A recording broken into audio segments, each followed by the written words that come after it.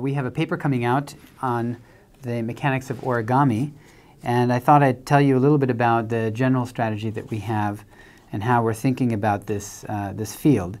The particular paper that we wrote in Science deals with the Mura-Ora fold. This is basically a series of parallelograms that, when folded into a sheet of paper, give that paper some mechanical properties that are determined by the fold patterns that we put in to the paper itself. The nice thing about this strategy for giving materials mechanical properties is that by changing the fold patterns, for example, I can give the paper a different effective stiffness. I can also introduce new, novel mechanical properties. For example, if I take a banana and I just squish it in my hand, that banana is going to squirt out the other ends.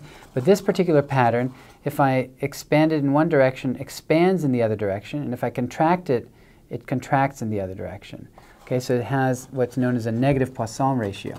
And that sort of speaks to what's so amazing about these materials. We can program in folding patterns that determine the mechanical properties and give us new properties like this negative Poisson ratio that we couldn't get with materials on their own. The paper that we wrote also highlights another feature, which is that you can program this Mura-Ori's stiffness. And the way I do that is by introducing pop-through defects. So I take one of these vertices and I pop it through. Okay, you can kind of see that on this side here. All right, the sheet is no longer quite as flat as it used to be.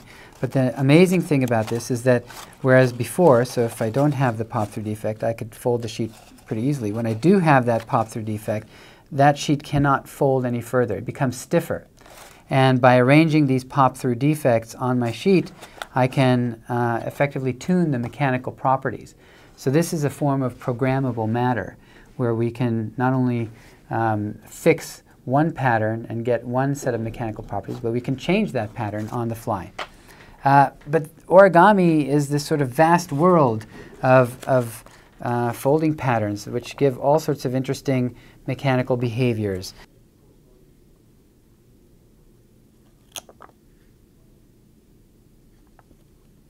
I could imagine making a machine out of this sort of fold over here, where I have an actuator.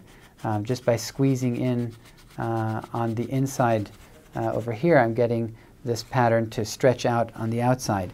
And so this brings up the basic question of what is our global strategy for these origami materials? Just by designing their patterns, we can make anything from unique mechanical properties to switches. This is an example of a square twist, where if I pull, I can unfurl it, but if I just push it a little bit, you can see it snaps into place.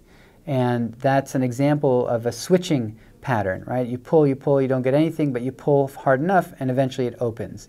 Okay? So these mechanical devices, we can now think of implementing them, but probably not on the paper scale. I and my colleagues would really like to think about implementing these on smaller and smaller scales. What happens if we could make these kinds of structures out of gel sheets that are only a micron thick? What happens if we start making these patterns out of graphene? Okay, so that's the thinnest sheet that you could ever possibly do origami on. And the idea here is that when you get to smaller length scales, it's often difficult to do the same things that we take for granted on large scales. So for example, if I was to build a robot on a macroscopic scale, I might take cloth from somewhere, maybe a steel chain, maybe a metal rod or some wood, and construct appendages. But on the nanoscale, getting this variety of materials is often prohibitive. It's often very difficult to do that. Our thought is, can we start, instead of trying to take different materials, can we start with the same material, something like graphene, and then by folding it or cutting it into different shapes, could we give it new mechanical properties based on the folded and cut patterns, and in that way make the different materials that we need for our nanoscale robot? That's the idea. I hope I've conveyed, just how much fun these patterns are, and the range of possibilities that we have for working with them.